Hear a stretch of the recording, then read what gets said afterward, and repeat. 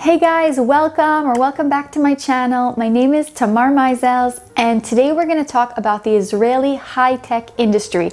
How did Israel get to be this high-tech superpower? So first we're going to give a few basic facts about the Israeli high-tech industry, and then we're going to get into some of the reasons how or why Israel is this startup nation. And in the next episode, I want to give some pros and cons from my experience working in the high-tech industry for the last 8 years. Israel has the largest number of startups per capita. This means in relation to our population, we have the most startups. We have about one startup for every 1,400 people. And that's why we're also called the Startup Nation, a term coined by the 2009 book, The Startup Nation, which we'll talk about later. Israel has one of the most important high-tech centers in the world. Now, aside from startups, we also have the major global tech companies with R&D centers here, Google, Facebook, IBM, and many more companies. And also we have a large proportion of our population works in the high-tech industry, about 10%, which is the highest ratio in the world. What happened recently is that there was an increase in Israel in the number of unicorn startups, which means startups that have an evaluation of over $1 billion. In 2021, we had 74 tech unicorn companies. And this means that instead of selling out to a larger company in earlier stages, Israeli startups are choosing to mature their companies and to eventually become public. So many say that Israel is actually transitioning from startup nation to scale up nation, and we're able to grow companies to larger scale. 2021 was an amazing year with about $25 billion raised for Israeli startups. 2022, as of all world markets, has been a year that we cooled off a little bit, and we raised $13 billion. So how did Israel get to be this startup nation? In their 2009 book, The Startup Nation, the authors give many reasons for why Israel became this startup nation, and two main reasons are the army service and Israel is an immigrant country. If you just ask an Israeli offhand, what is Israel's secret sauce in creating this startup nation? Many of them will say the army service. Israel has a mandatory army service for 18-year-old boys and girls, and this creates a few things. First of all, you're giving 18-year-olds and 19-year-olds a lot of responsibility. You're teaching them important skills of leadership and teamwork and thinking outside the box. Also, in the army, you meet a lot of people and you build a great network, which is very beneficial later in life to starting companies and working with people. And the Israeli ecosystem really has great partnerships and sharing, and people help each other out, and a lot of these ties are formed in the army.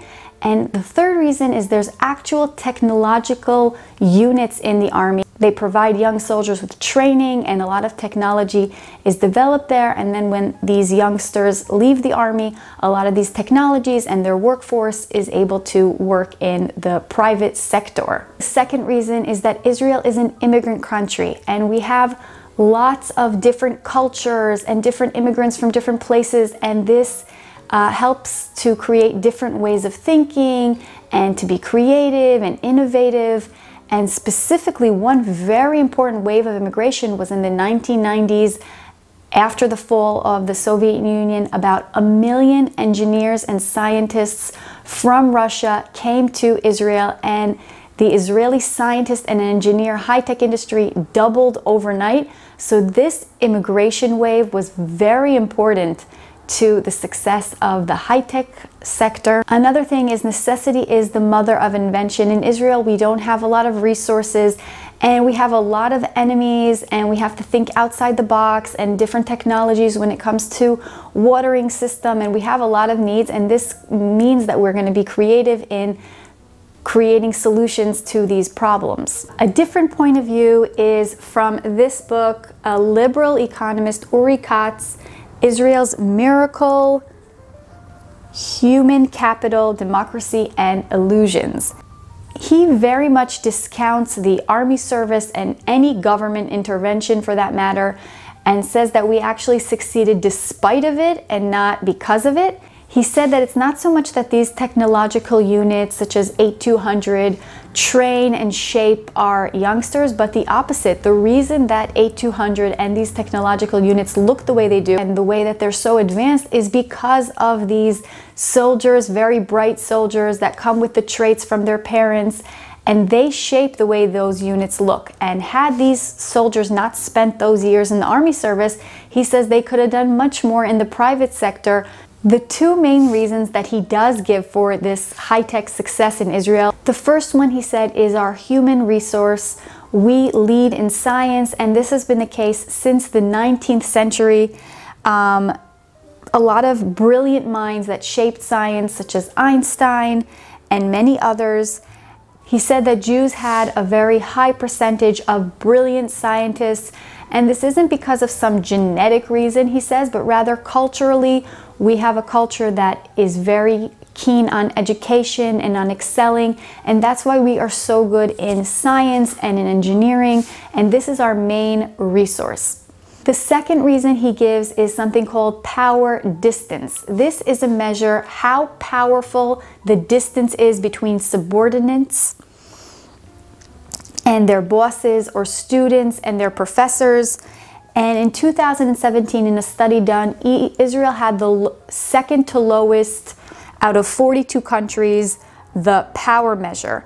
This means that we always question our bosses and what we're doing, and we're always trying to improve and to innovate. The Startup Nation book from 2009, they call this chutzpah, Israeli chutzpah, Israeli audacity to always question what's going on in our bosses, and we don't have this distance from our bosses or from people that are above us, and we're always questioning everything, and this helps us always be innovative and always think and ask the right questions.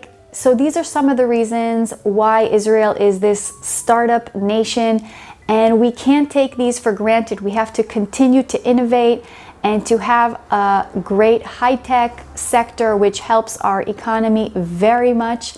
And in the next episode, I'd like to share some pros and cons to working in the high-tech industry, something that I've been doing roughly for about 8 years, and some pros and cons to this high-tech society in Israel. Hope you enjoyed this video, and if you did, please give it a thumbs up. See you next time!